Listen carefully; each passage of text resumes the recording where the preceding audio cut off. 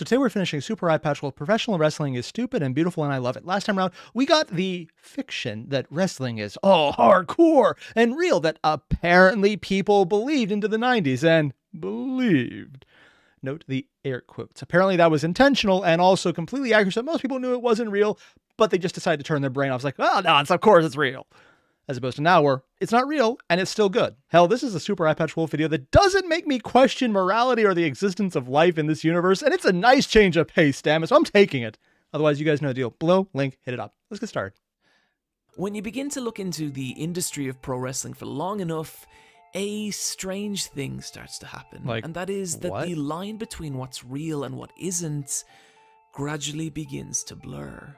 And you begin to see moments when the fictional world of kayfabe and the actual reality of the business begin to bleed into one another. Oh. And identifying the point where one starts and the other ends becomes nearly impossible. Wait, so there's actually times where people started acting out on what they actually thought rather than to the script. Or are they just really good at blending it? It's probably the second one, but I'm worried he's starting the first one because with all the stunts they're pulling, getting too into it could probably kill. Did someone die? You know, I just went on about how this was wholesome. Please don't make that wrong. Please don't make that wrong. And to show this, we need to go back to the curtain call. The curtain call and its shattering of kayfabe was seen by many of the wrestlers and staff within the WWF as an appalling attack on wrestling. And so there had to be punishment. Someone had to pay the price for this transgression. It couldn't be either Scott Hall or Kevin Nash, as they had both already left the company. And it couldn't be Shawn Michaels, because he, at the time, was the current WWF champion, and already a problem in many other areas. And so the entirety of the blame fell on Paul Levesque, an upper mid-card wrestler with a lot of potential who seemed bound for greatness. And as punishment, his entire career was derailed.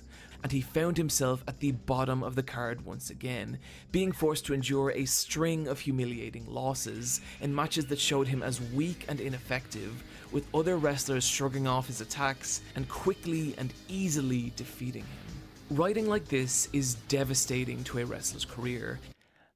Oh. See, I was thinking, but it's just his scripting. He's going along with it. It's just following what they're telling him to do. But then I remembered, oh wait, no. There's still that thought in the process that people want to root for the people who they think are strong. So if you write someone to be weak, they're interpreted as weak by the audience. So the audience won't get into them. They won't buy the figures. They won't support them. And they're less of a draw, which also kills their career because they're still trying to draw attention in person. So it's literally a case of, we're going to punish you by writing you weak. So you have to act weak. And if you don't act weak, you lose your job because you quit.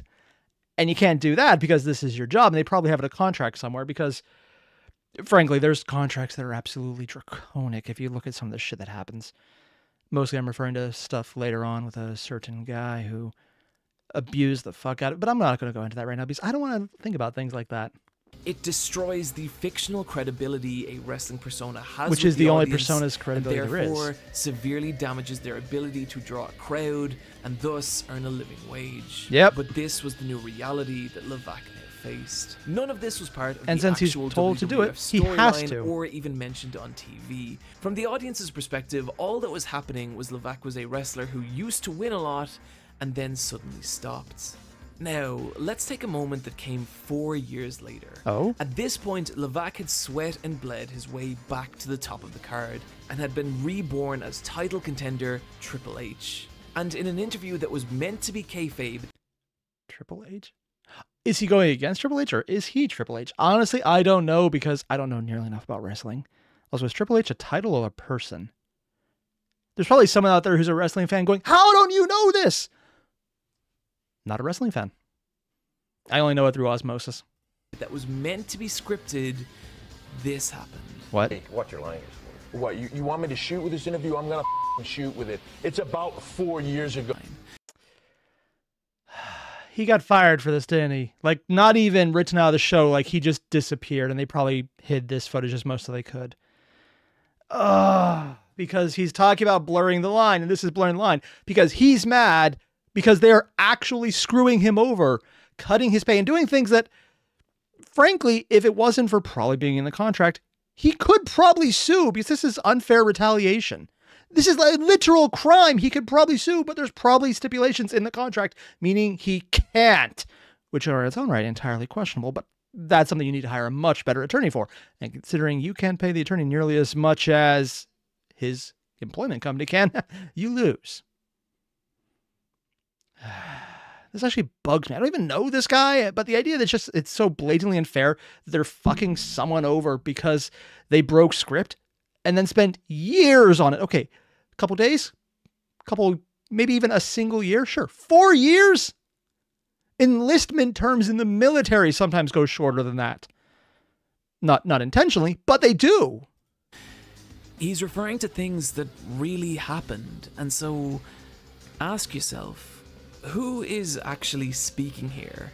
Is it the fictional wrestling persona Triple H, or is it the actual human being behind the persona, Paul Levesque? Very much the person who had to actually endure. Oh, so he was rebranded as Triple H. Okay. Management for years and nearly saw his career ruined. And the answer Nearly? is that it's both.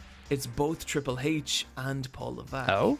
And the result is that there's an honesty and an anger that's genuinely captivating. Like, honestly, I'm expecting him to As punch the guy. reality starts to Kind of feel hoping for it, too. And there are dozens of incidents like this that have taken Oh. place throughout the years of wrestling. The Montreal Screwjob, the forced retirement and recent return of Daniel Bryan, and possibly, most infamously, the CM Punk pipe bomb, in which former wrestler CM Punk took to a mic and verbally rendered the entire WWE, laying waste to the management, his fellow wrestlers, and even his own fans. I have no idea what this is, but I want information. I'm literally going for the drama on this one. I usually don't chase drama, but it just sounds so incredibly juicy. I'm making an exception right now. I'm barely promoted. I don't get to be in movies. I'm certainly not on any crappy show on the USA Network. That's not a bad thing. But the fact that Dwayne is in the main event of WrestleMania next year and I'm not makes me sick. Are they cheering or booing? Let me get something straight. Those of you... This to me is what's so unique. Oh, that is... How many people have done that? You know, probably a lot. That is just... It's like... I have mixed feelings of that. On the one hand, fan having something signed, yeah, that's cool. Finding out that they were just hawking it to sell on eBay later, it just renders the entire thing kind of... Ew. It's like, I get it, and hey, if you gotta hustle, you gotta hustle. Do what you gotta do. But it does also kind of leave a bad taste in my mouth because... It just kind of highlights they're not there for him. He doesn't have fans. He has people using him is what it would feel like. And it doesn't feel good to be used. So I don't even know this guy, but just on what he's said so far, it feels like that's the biggest stab right there. Not even everything else. And like pointing out that he's kind of thrown away, but that even the people who are ostensibly the ones who are rooting for him are rooting to make money off him. That just... Damn. That's just kind of soul destroying, man. Uniquely captivating about wrestling. Out of all Were they just forms of standing there watching that? entertainment, in no other is the line between fiction and reality so delicate and malleable, where the fourth wall is so fragile, and when it does finally give way, it can lead to some of the most intense and oddly sincere storytelling in any form of entertainment. And that's actually something that he's talking about right now that is actually integral to fiction as opposed to nonfiction in writing. I wasn't expecting to pull out the, hey, I'm an English major card today because wrestling. But with all the talk about how it's so much fictional and scripted, I probably should have guessed that. So yeah, this entire thing, this aspect of seeming reality is important. And the way you establish it is by using true events. You make people believe something by showing them something real to make them believe something false. But to do that, you have to know what is real, to show them what is real, to build up reality within a fictitious narrative. So what he's saying is literally very important because it's just highlighting that the people who are scripting this are very much aware that they have to be cognizant of how things are going on. They have to bring in true things. They can't just go over the top fiction. They can, but if they only do that, then the audience becomes too aware of it and it breaks that suspension of disbelief. And when you break that, it can still be enjoyable, but it's less so. So to build it up, they were doing this. They were letting people air grievances. They were letting this happen. Or what I'm probably guessing is more likely to happen, They were working it in when people broke the script that they could work it in. Hell, that entire break of the WrestleMania where they all came out and hugged each other, if there had been anyone who just thought of a way on the spot to incorporate that into a new narrative, it probably would have been perfectly fine, but it was just too much of a surprise and they weren't going with it. A single warning to the right person who would let it happen, if there was anyone who would let it happen, might have fixed it, because working in reality would help. Although maybe at the time they didn't have to worry so much about what was real as opposed to what they made people believe is real, so they didn't have that kind of stuff on hand. I can't believe I'm saying this, but I really want to read up on wrestling's history now to see how they managed that expectation. That is not something I was expecting today. Might have to do that. As fake as wrestling can be, these are the moments when it becomes shockingly real. Mm-hmm. These moments show something else also, and that is that at its heart, wrestling is just a story about people. No matter how theatrical a wrestling persona is, at its core, it's just a person. One as real and flawed as anyone else. And when you start to watch wrestling for long enough, it's the stories of these people that become the main draw as you watch them grow and age and change. So to conclude this video, I want to talk about one of these stories. I want to talk about the saga of the Golden Lovers. What? Our story begins in 2008 as two young wrestlers wage war on one another. The first is Kota Ibushi, a young, supremely talented Japanese wrestler who seems... Wrestler, yes. Roundhouse kicking, although holding back enough that he didn't make contact. Because if you actually did, you could probably break someone's sternum if you do it right. But details. This is with subtitles. So is this a covered version aired in Japan? I'm pretty sure it's Japanese, not Chinese writing. I sometimes am wrong. Or is this the Japanese wrestling side, which honestly, I only know due to Ladybeard being on Trash Taste, which admittedly is pretty damn epic. But I wonder if that's going to cross over there. Seems bound for greatness. And the other is Kenny Omega, a Canadian wrestler who, after seeing tapes of Ibushi's matches, felt destined to face him. And so he issued an open challenge to Kota, which Ibushi accepted, and so Omega traveled to Japan and a showdown took place that was messy, brutal, and mesmerizing. Ibushi eventually took the victory, but it didn't matter. Over the course of the match, the two wrestlers realized something. There was a connection here. Both wrestlers believed that wrestling could be more than just wrestling. It could be a vehicle for comedy, a way to tell stories, hell, it could even be art. And together, the two resolved to change the world of wrestling. Oh no, this is interesting. So it's literally going in as actors and then pulling out as people who are actually doing something. I just realized the context of what I just said with a bunch of guys in loincloths and not much else out there is probably not the right way to phrase that. Joy. Omega uproots his entire life and moves to Japan to be closer to Ibushi. And rather than become rivals, they form a tag team, initially being pitched as the Golden Brothers, but Omega and Ibushi prefer the name the Golden Lovers.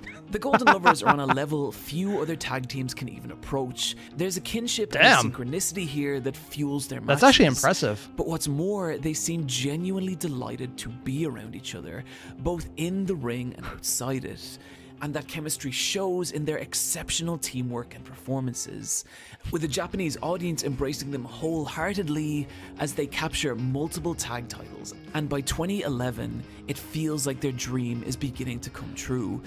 Why did you have to phrase it that way? Well, why would you phrase it? It feels like it's about to come true. Why do you? Oh no! What happened? Who died? Wait, 2011 wasn't that? Oh, that's the tsunami. No, don't tell me. I'm wrong. I have to be wrong. There's no way this is the Fukushima tsunami aspect of the nuclear disaster. There's no way that's part of it.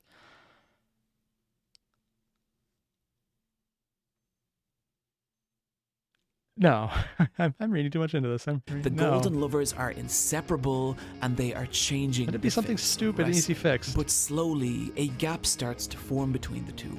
While Kota only needs to rely on his God-given natural talents, Kenny often struggles, having to work hard to overcome his own weakness and to keep pace with Ibushi. and he starts to feel outpaced by his genius partner. Kota's genius doesn't go unnoticed either. He's being given more opportunities as a single wrestler, and what's more, he's winning. And with each victory, Kenny feels a little more left behind. And so on August 18th, 2012, after 3 years of partnership, the two face each other. And what he's probably describing is more just a mix of the story and actually the narrative they're given, huh? Because it wouldn't lead up to a fight if they weren't actually scripting part of it. But when he's talking about how it's overlapping, it's probably also bringing in the fact that he is pulling away, and this is how they're splitting them up with an actual fight. And I don't know how they want to play that off. They're trying to build him up, so they're probably going to make sure he wins. But maybe they'll make it look closer to show that he's not completely outclassed yet. Interesting. Also, I'm just glad it wasn't actually about any other natural disasters that happened then. I'm just going to pretend it had nothing to do with that, and it definitely wasn't that year, because I don't remember what happened, so I'm just assuming I'm wrong. Really glad it wasn't actually that way. Usually when I assume the worst on the internet, it's usually right, and this is a nice change of pace. And what follows is one of the most spectacular matches in history. Kota fighting for his pure love of wrestling, and Kenny desperately battling as to not be left behind by the person he cares about the most. But it's not enough. He cannot overcome the wrestling, genius yes. of Ibushi. Punches, of course. And afterwards, both wrestlers look devastated. Kenny for the loss, and Kota for having inflicted it upon him. Over the next 2 years, the gap between the two would only continue to widen. Ibushi continues to rise, even going so far as to face the legendary King of Strong Style Shinsuke Nakamura. But meanwhile, Kenny struggles without his former partner, gaining only modest wins and racking up several major losses, including one especially crushing defeat at the hands of Prince Devitt, a member of the villainous Bullet Club, a vicious faction of American wrestlers who spit in the face of Japanese pro wrestling over. Of course, that's just... Yeah, that makes sense. The American villain. Of course, named after a bullet. That is very American. I'll give him that one. Overwhelming opponents with their superior numbers and brutal tactics. And the experience changes Omega. He can't help feel that now, without Ibushi by his side, he is alone. But Devitt has an entire army of allies behind him. And so a realization dawns on him. Maybe with the Bullet Club, he could finally become strong enough to stand as an equal with Ibushi. And so 2 weeks later... And this is part of the narrative where they're actually pulling him apart to build up this plot line of how he's coming to try and rival his friend again. It's literally the corruption arc they're getting down here, followed by a fight that's going to happen to bring them back together after he probably loses again. Or he finally wins. It can go either way. Also, they're very much going full Matrix in the style here. Oh my. He emerges as their newest member. And it works. He wins and he keeps winning until the day finally comes when his mentor and leader... Yeah, okay, so that's the part that's all the narrative right here. It's not just the talent, that's definitely being played up. But at the same time, really good storytelling. Just like growing together, having the separation of the talent. Is this basically Naruto? Oh god, it's Sasuke and Naruto. I hate everything about this, but at least there's no Boruto, so at least there's that. Of the Bullet Club, AJ Styles, faces Kota for the IWJP Heavyweight Championship. In typical Bullet Club fashion, Kenny was expected to sabotage Ibushi, but he can't. He holds back for the entire match until its final moments, when Ibushi scales the turnbuckle and is seconds from victory, only to turn his head and see Kenny standing on the ring apron, and the two lock eyes. And Kenny becomes paralyzed between his loyalty for the Bullet Club and his feelings towards his former partner, and so fails to act. But this momentary distraction is just enough time for Styles to recover, and he counters Ibushi's attack for a crushing comeback defeat. Afterwards, Omega is visibly shaken, while Ibushi lies devastated both by the loss and the betrayal of his former partner. This is just good writing, man. Again, maybe not the form I like, but I can see why people like this. This is very good writing. It's good storytelling, and the movements are so fast. Even when you can tell that they're holding off or like avoiding just by the skin of their teeth or knowing how to hit in such a way that the force is distributed, they're very good physical actors. I'm actually incredibly impressed. Not long after, Ibushi disappears from the Japanese wrestling scene. What? While Omega only continues to grow more ruthless, vicious, and victorious. And he begins to dominate New Japan. And that's probably the point where they're going to bring him back in, because now is the time for resurgence of the hero to beat down the corruption arc. Calling it. Shrouding himself in the indestructible armor of the Bullet Club and even deposing Styles as its leader, taking the crown for himself. This new invincible Kenny Omega even makes it to the very final of the G1 climax. Also, I'd like to point out that the Bullet Club is like the American villains, and he's Canadian. I'm sorry, just... The irony here is that the perception of Canadians from America is kind, polite, maple syrup. And for every American out there, you know I'm right. That's exactly how everyone in America thinks about Canada and in general. Is it right or wrong? Of course it's wrong, but it's very much the common misconception. The most elite wrestling tournament in the entire world. But his conquest has taken its toll, and he enters the match battered and exhausted, facing the immovable and dangerous Hiroki Goto, who punishes Omega again and again, constantly pushing him to the brink of defeat. And as the light of victory begins to fade away, Omega reaches deep down inside himself, and what he finds is his old partner Ibushi, whose finisher, the Shining Star Powerbomb, he uses in a final sequence of moves to overcome Goto and take the win. And so finally, that would be a he's comeback. done it. He's the best in the world. But without Ibushi by his side, how much does it actually mean? This inner conflict is only made worse when a year later Omega suffers a crushing loss in the finals of the same tournament, and afterwards backstage comes face to face with Ibushi for the first time since his betrayal, and Ibushi reaches out to comfort Omega, but Kenny cannot accept it. Things have gone too far. It's too late. And slowly, the unbreakable armor Omega has surrounded himself in begins to crack and crumble. And in the overarching narrative, that's basically saying, wow, they really went with this guy's hair. I didn't know people unironically did that. I thought that was just like an anime trope. Please tell me he's some kind of over-the-top German. That would be too perfect and so horrible. I would love it and hate it at the same time. But yeah, his narrative is basically, okay, he rose to the top by forsaking his friend and betraying it all.